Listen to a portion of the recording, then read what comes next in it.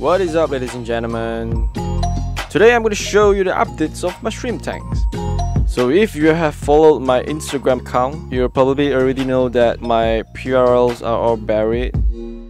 So 2 weeks ago, there's one berried female that drops all her eggs during molting, and probably the mistake that I made by doing a huge water change during nighttime the day before.